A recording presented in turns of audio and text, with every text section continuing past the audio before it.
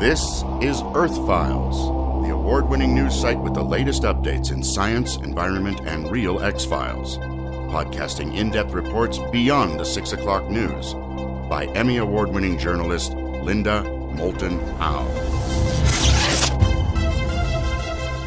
A video has been circulating on the internet for months called Captive, K-A-P-T-I-V-E, a CGI rock video manipulation of the Dragonfly aerial drone photographs that first emerged in May to June 2007. Not only is it a manipulation of the original photographs, the CGI operator named Chris Avery took my Earthfiles podcast news reports about the Dragonfly drone phenomenon and edited in my voice and voices of people I've interviewed without asking permission. Now, in April 2008, he has sent a letter to io9.com explaining his manipulation of the photographs and states that since making his video, quote, I have been accused of being the originator of the whole drone saga, and the photos were in fact just my viral campaign to promote the eventual video. This is definitely not the truth, unquote. You can see Chris Avery's entire letter at my news website, Earthfiles.com, in the report entitled Wingless Dragonfly Sighting on March 31st, 2008. The truth is that a dozen people in 2007 contacted me about dragonfly body-shaped aerial craft each had seen. Their reports span a timeline of 20 years, from 1987 up to mid-November 2007, including California, Louisiana, Arizona, Alabama, Arkansas, and Oklahoma locations. Now, another Dragonfly aerial craft eyewitness has emerged, a sighting as recently as Monday, March 31st, 2008. Two private investigators who were hired by an international group to track down Dragonfly drone eyewitnesses in the United States talked to me on Tuesday evening, April 1st. Tom Davis is the owner of TK Davis Investigations in California, a company he formed after retiring from police detective work. Tom hired another retired police detective, Frank Dixon, to join him on the TK Davis investigations of the mysterious Dragonfly drones. This week, Tom Davis told me he met with a new eyewitness named Cam in Scotts Valley, northwest of Capitola. It was Capitola where eyewitness Rajman allegedly photographed another Dragonfly drone above power lines on May 16, 2007. Tom asked Cam if she would talk with me in a taped interview for Earthfiles and Dreamland Internet Radio, and she agreed. Her sighting was at 10:15 a.m. on Monday, March 31st, 2008, when she was working in her kitchen while her boyfriend Geoff was doing yard work outside. And I was working on getting breakfast ready, and I have a pan rack that hangs from my kitchen. And so up above my pan rack are two big skylights. And so I was in the process of getting ready to reach up to grab a pan from the rack when all of a sudden I caught some movement up in the skylight. And we live right under a flight path. We have a lot of airlines that go over. So at first I thought that might have been what it was. But then it looked a little smaller than a commercial plane, like the 747s or whatever. And I know they're like at about 30 or 40,000 feet, I think. And this thing was lower than this.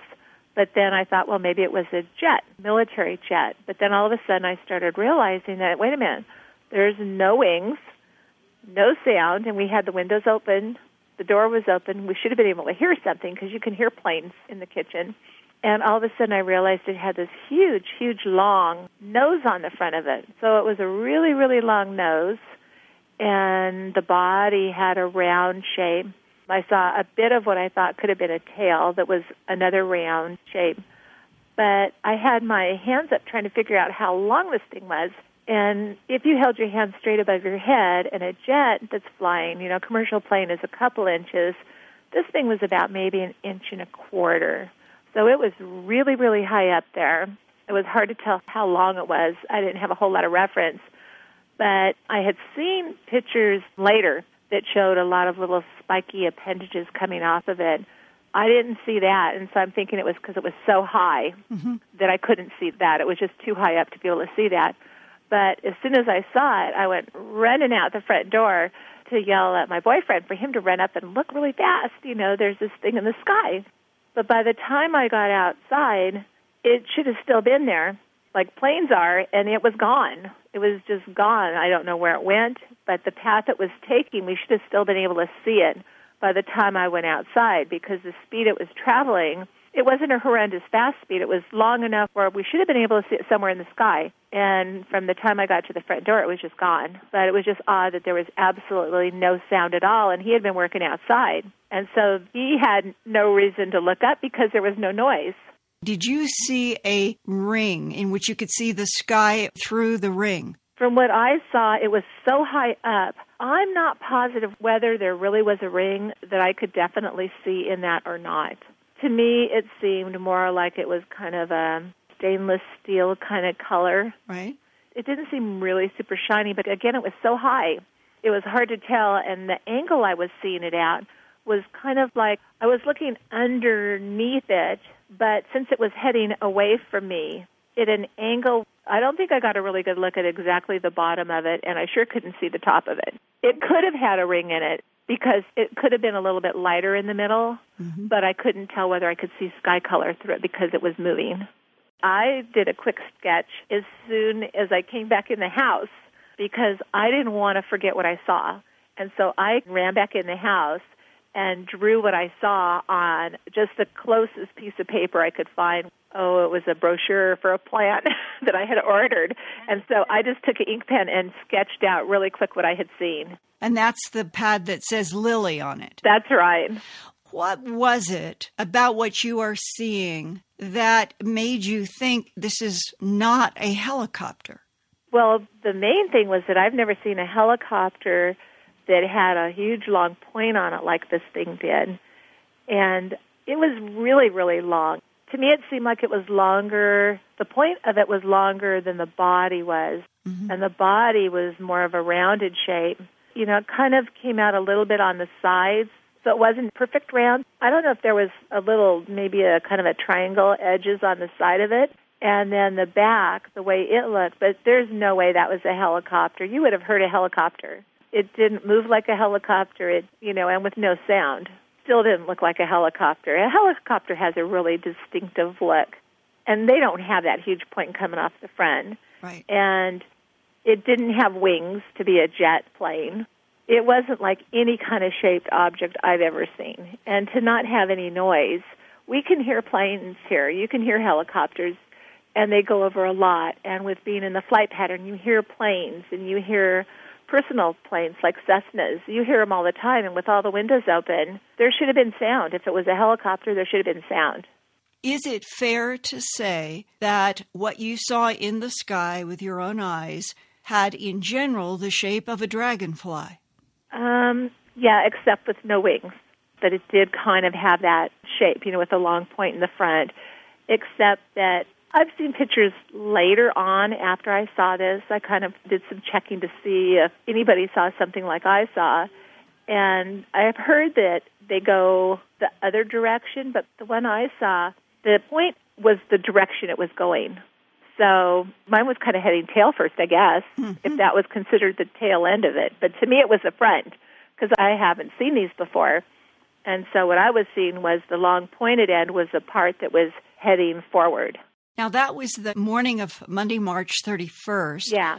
How did you come to talk with Tom Davis, one of the private investigators investigating these Dragonfly drones? Well, this is a real interesting story. My boyfriend, Geoff, knew about the Capitola sighting that we had up here, and he had been checking all this stuff out on his own and had some ideas, and he had emailed him about some thoughts on it. Geoff did show me a picture of the Capitola picture that was over a telephone pole. Right. And when I first saw it, I looked at it, and I'm thinking, I thought, oh, it's probably nothing. So I kind of dismissed it, and I wasn't paying much attention to it. Geoff still was, though. Well, anyway, when I happened to see this thing in the sky, I'm like, oh, my gosh, that kind of looks like what he was talking about. I didn't see a lot of the bottom part hanging off or the top like the one photo, but it sure had that long, pointy tip on it, and I've never seen anything else like that. And so when I told Geoff about it, he said, no, we should talk to Tom about it.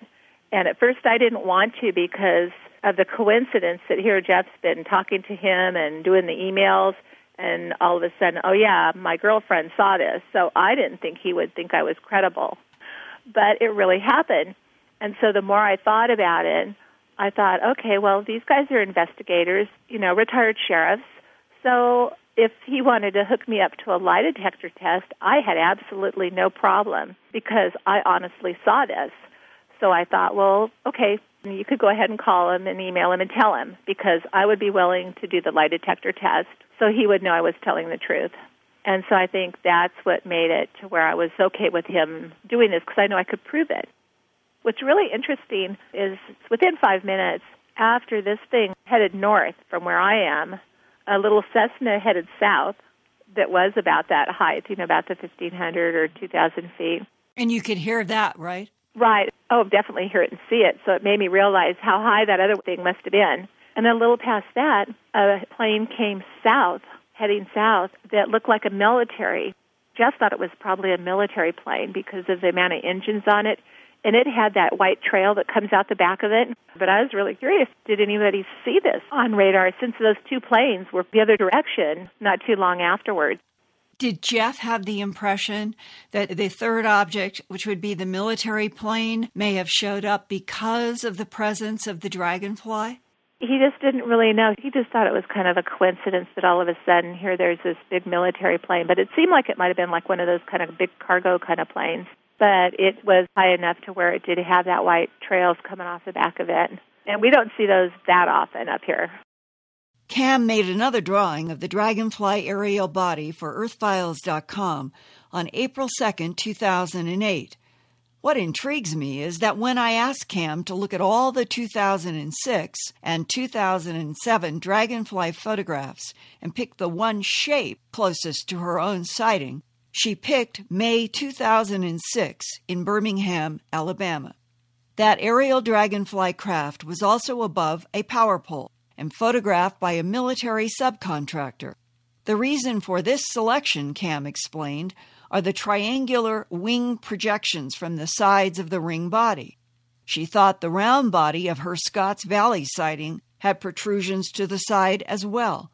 Further, the segmented tail in the Birmingham May 2006 photograph reminded her of the segments in the much longer tail of the craft she saw on March 31st, 2008. When you look at a map of the locations where people have seen or photographed the Dragonfly aerial drone in California, it's from Big Basin's Redwood State Park and Saratoga to Scotts Valley and Capitola, and then going east to Yosemite National Park and Sequoia National Park. Private investigators Tom Davis and Frank Dixon also think that the May 2007 Dragonfly drone photographs by the man who called himself Chad were taken not in the Bakersfield region, but up closer to the Capitola area. Directly to the east of the parks is the China Lake Naval Weapons Reserve. Further south, near the Northridge Mall, a suburb of Los Angeles, another eyewitness on May 17, 2006, at 10 p.m. saw a green glowing aerial object shaped like a horseshoe crab with a long tail. Located 150 miles northeast of Los Angeles on the western edge of California's Mojave Desert and east of Yosemite National Park and Sequoia National Park is the Naval Air Weapons Station at China Lake. It is the high desert home of the Naval Air Warfare Center Weapons Division. That is where the Navy and Marine Corps have developed or tested nearly every significant airborne weapon system in the past 5 decades, according to their own websites. If any Earthfiles viewer or podcast listener sees the wingless Dragonfly aircraft, photographs it, or has information about the military's involvement or confrontation with Dragonfly drones, please email me, earthfiles@earthfiles.com. Confidentiality is always honored. Thanks for listening to this Earthfiles podcast from the edges of science, environment, and real X-Files. Go to www.earthfiles.com to see more than 1,000 Earthfiles reports with photographs, drawings, and documents. And visit Earthfiles every day, every week for new reports and new podcasts. That's www.earthfiles.com.